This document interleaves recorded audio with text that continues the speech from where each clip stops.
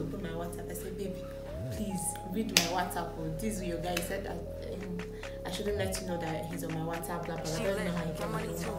She lit, get money too. Like damn, she in her move. Like damn, she in her move. Hello everyone, welcome back to my YouTube channel.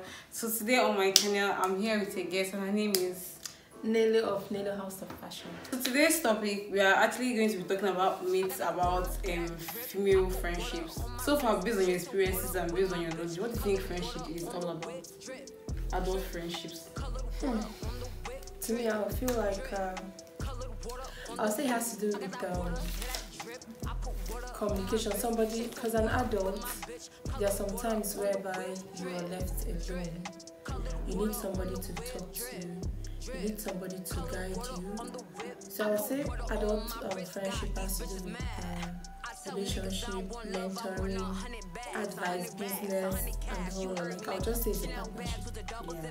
You know, some people usually think that friendship revolves around the hangouts and the continuous efforts to reach each other, because these days so many friendships fall apart because either one is too busy or the other one is, they just have different lifestyles and they're always not like in constant communication, and then one person is feeling like she's more of a friend than the other.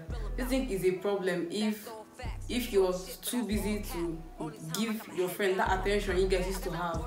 Like, you know, as you grow, like you overgrow some things or you get too busy, and it's not like you don't value that friendship anymore, but it's just life happens and you can't reach out to that person, and that person always feels like she's forcing herself on you, or now it's female friendship because my channel is about females.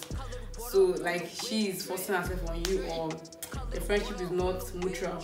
So what do you do in that kind of scenario? How do you manage that kind of friendships? So myself, I'm not even in the best position to answer that because I'm not more of a friend person. So most of my friends, my genuine friends, I would say they are people I met from my secondary school.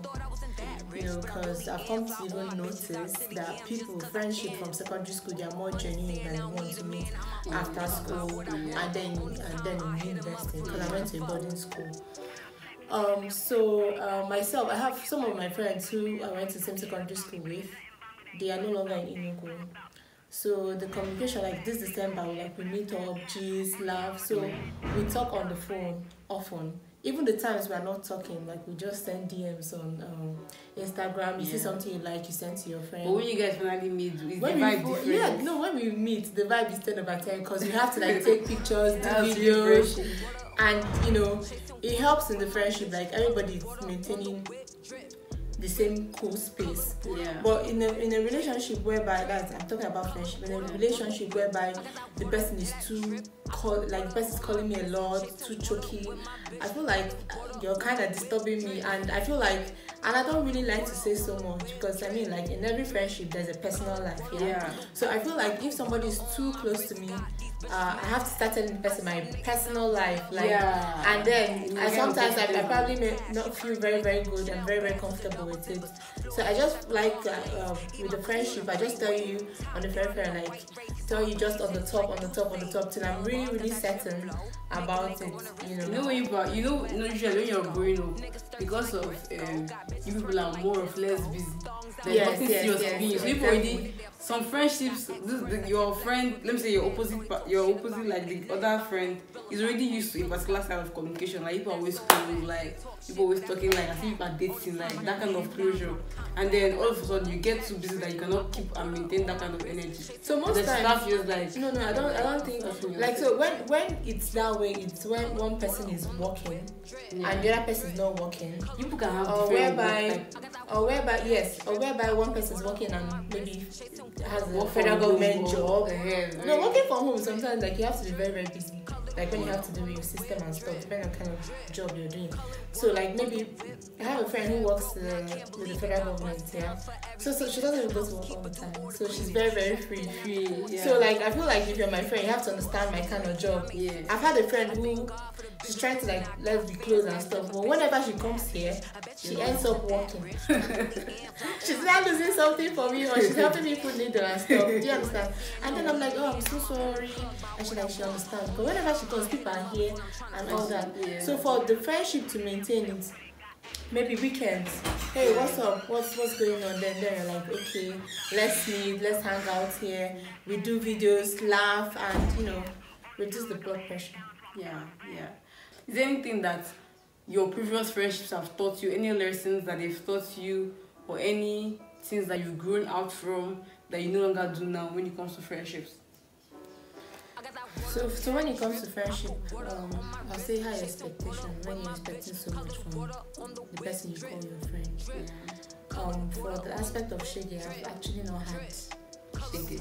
I feel friendship is just vibe. We just vibe, dance, laugh, drink, and don't really call me the next. I like staying on my own. I'll just say so far, the only thing I learned is from friendship back in the days and now is that I really don't want, if I'm in a relationship, I don't really want my friends to be friends to my guy.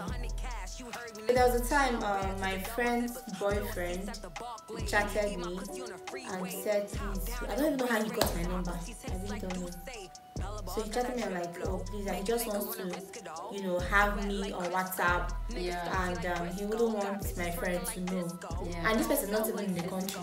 Yeah. So I said, okay, no problem. So we don't talk. He's just been there. And I think he's on private, so I don't even know when he views my status. Yeah. Okay, so what happened was that my friend and I went for an evening church service.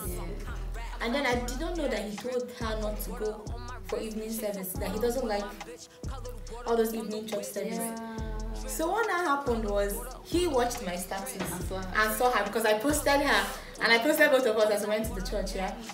So I think the next day she came to the office, she was like that this guy got to know that she went to church, and then she's shouting and stuff. She's like, she did not post it, and obviously he's not a wizard. Yeah. She did not post it, and then definitely it's like, tell me something I don't know.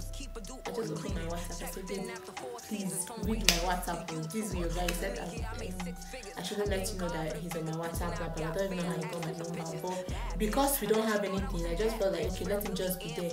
And he told me not to tell her. Yeah. So she's like, no matter what, I'm supposed to have told her. I didn't see it as a big deal at that time. Yeah. But I mean, like, I'm supposed to have told her, like, protected her because she's my friend than him. Yeah. So myths about friendships that people believe in and people ride by it. They call it also girl code. The way they have guy code. Some people call those kind of myths like girl code, like you shouldn't do this, you shouldn't do that. Like what type of myth you think that is a cliche? Like it's not really relevant. People just outblow it. Like you don't think it's a problem necessary. This question, I have to think. Myth. Okay, so I would say that, for example, if friendship, they tell you, or if I'm doing business, don't do the same business as my friend is doing. Okay.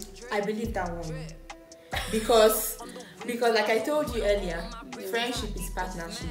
Yeah. I have a friend. She's doing okay. Like I'm under the tailoring aspect of fashion. Yeah. She's under the boutique aspect of fashion. I'll call that one the contemporary fashion, like like easy wear and all that. Yeah. Now let's say for example we go out and then someone like, oh, what do you do? I'm like, I'm into tailoring. What do you do? I'm into contemporary wears. She can give me clients. I can give her clients. Yeah. But if we're in the same business and we're outside in the same space.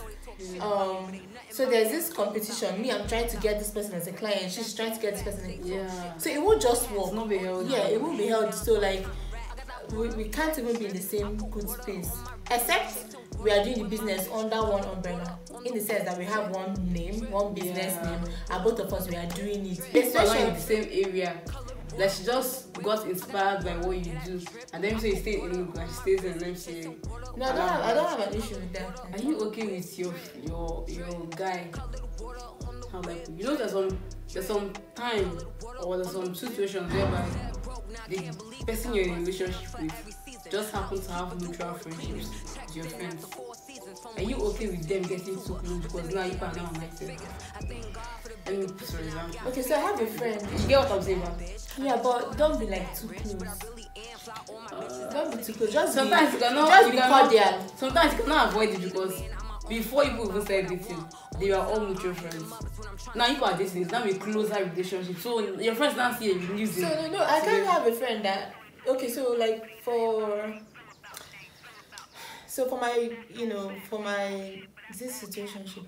So for my guy to be friends with my friend before we became an item, it means they were actually friends. Yeah. So I can't really have a friend that I can't really trust. I can't really trust in quotes. Yeah. Some of my friends, I have their husband's phone number. Yeah. We don't even talk. They are just on my WhatsApp.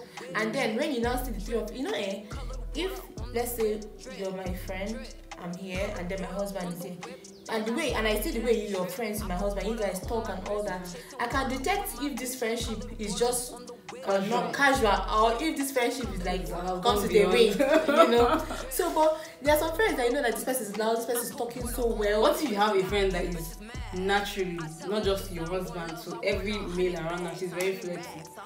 Really get uncomfortable. I'll get uncomfortable.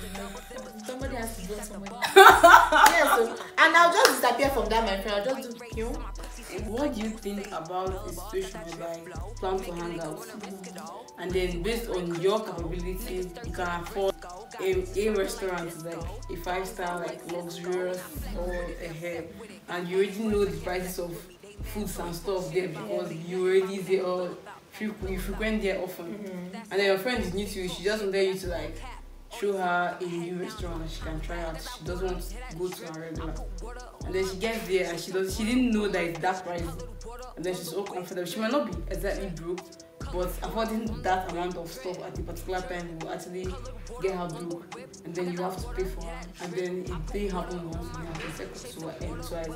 Will you understand that people are not in the same financial status, or will you just sit as boardroom? Will you just stop hanging out with her because she cannot afford what she can afford? Or will you lower your standards to afford to go to where she can afford? Or you just keep managing? Okay, so this is happening because all the questions are more like life experience questions. So in a situation like that, if it happens the first time, I could pay. The second time, if she's asking me for a luxurious place, I'll tell her, babe, this place is expensive. Can you afford it? If she says no, I'll say, okay, let's go to an average place to hang out. I don't have a friend that's not working.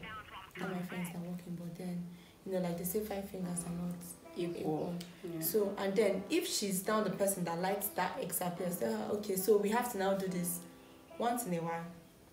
Once in a month, stuff like that. So the definition of average is not a definition of average.